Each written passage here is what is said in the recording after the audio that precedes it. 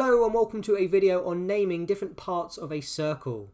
Now it can be quite tricky trying to remember all of the different names, and some of them are very similar, but I do have a few tricks and tips to remember the different names. So there are eight different parts of a circle in total that you will come across.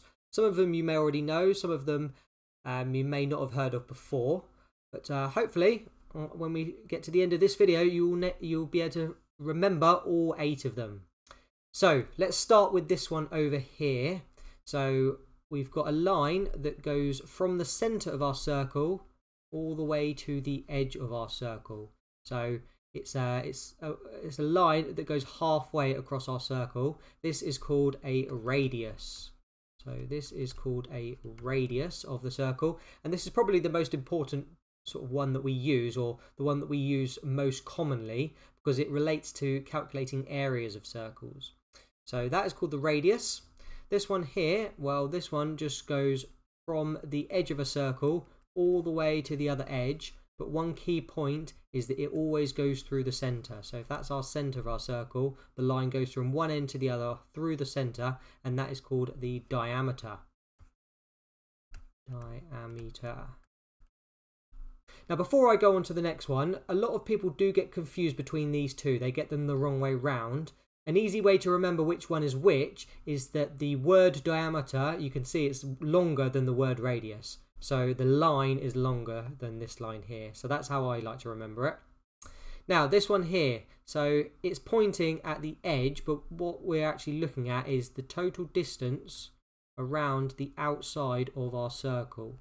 So if I were to measure this distance here, all the way from start to finish, all the way around the outside, this is called the circumference.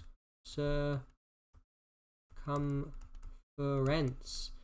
A way to remember this is that this is longer than the diameter and the radius, and the word's longer. Notice each one, the line's getting longer and longer, and the word's getting longer and longer. So this is called the circumference. Sounds a bit like, you know, you're putting a fence around the circle. So that, again, that's another way I like to remember the name, is if you're putting a fence around the circle, it sounds similar to circumference. But yeah, you know, you might find that weird, but that's just how I like to remember it. Okay, now this next one here. So we've got a straight line, and it's quite hard to see on this diagram, but it just touches the circle at exactly one point. So it doesn't quite look it on the circle. So let's do it over here. So if I were to draw a straight line, now I'm not gonna. This isn't what we're looking at. It's if we keep going and we just touch it at one point. So just this point here, just label it. So that point there, the line is touching the circle, but at no other point is the line touching the circle. So it's not touching, not touching, not touching, not touching, not touching, not touching, not touching, not touching, and then it touches, and then not touching, not touching, not touching, not touching, not touching, not touching, and so on. So it only touches the circle at exactly one point, and this line is called a tangent. So this is called a tangent. Okay, I'm not sure how I like to remember that name, but it's just called a tangent. So that's all you need to know. Okay, this next one here. So it's it looks like a bit of a slice of a pie or a slice of a pizza. We had pizza yesterday, so which is why I'm remembering that. So this is a slice of a pizza, a pizza, and this is called a sector. So we would say a sector of a circle. Now, you would see this sort of picture quite often, but it can be any size. So let me just, on this diagram, so let's just change colour, let's do it in red. So what a sector is if I draw a radius in, and another radius, I can make it any size. So I could make it like this size, but I could also sort of make it this size. So all of this here, this would be a sector. It's just a very large sector. So, you know, and I can even do, if I draw a line straight down. So if I draw a circumference, not a circumference, if I draw a diameter, notice we've got a sector here. So a sector you know, it can be a slither. It can be something like this. So this is a sector. But all it is if you've got a radius and another radius, and it's just the area from those two radii to the circumference of the circle. So it can be any size. And usually, if it's bigger than half, so let's say we've got this sector here. Okay, we would call that a major sector, and this sector over here, that would be a minor sector. So this is a major sector and a minor sector, but you don't really need to know those terms. The main thing is just to know that it's called a sector. Okay, this next one is one of my favorites. Now the reason why this is one of my favorite parts of the circle is because it always reminds me of this. Now this, if you don't already know, is a Terry's chocolate orange.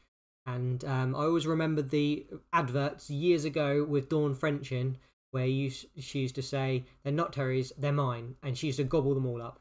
Now these pieces of chocolate that we've got are known as segments. So if I just outline one of them, you can see that it is exactly the same shape as what we've got over here. And I've kind of given away the name of this part of the circle. It's called a segment. So just think of a segment of Terry's chocolate orange.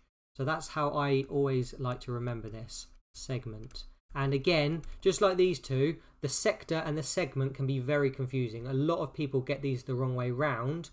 So I always think of a segment of Terry's chocolate orange to remember that this one is the segment and this one is the sector. Okay, let's move on to the next one. So what we've got is a line that goes from one side of our circle to the other. And you can see that these two are very much linked together because this line encloses our segment. So we've got a line from here to here, and this is called a chord. Okay, so whenever we've got a line that goes from one side of our circle to the other, we call that a chord. So I could do one up here. So I could do a much smaller chord here. Two chords here. Now the diameter, you can see that also goes from one side of our circle to the other. But that's a special type of chord because it goes through the center. So we could also refer to this as a chord, but we usually just say a diameter. Okay. Now, how do I remember the name chord? Well, the way I like to remember it is I think if we were to draw a few more chords in, let's just draw another one. And again, please forgive my bad drawing. These should obviously be straight lines. Now, if we were to draw 6 of these in, it would sort of resemble the center of a guitar, I think anyway. And obviously when you're playing a guitar, you play different chords. So different combinations of notes. So that's how I like to remember this part of a circle. Is sort of got a musical spin to it. Is that a chord? I just remember sort of a guitar strings basically. Now the last part we're going to look at is this one here, and it's just a line that curves round part of our circle. So it doesn't go all the way round, that would be our circumference, but it just goes part of the way round. And the name for this is an arc. So I don't think I need to give an explanation as to why this is called an arc, because you can see it just arcs round. And it can be any length, so it could be really short, it could just be a small arc like this, or it could go all the way round until we get to here, but it just doesn't go back to the start because that would be the circumference. Okay, so now give yourself a little test. How many of these 8 parts of the circle can you remember? Pause the video and see if you can work out each one. So how did you get on with those 8? Hopefully you got them all right, but if not, don't worry. A lot of the time with this sort of thing, the more you use these different terms, the more ingrained they get. So hopefully it won't be long until you know these off by heart. So hope you enjoyed that, and hopefully I'll see you in the next video. Take care.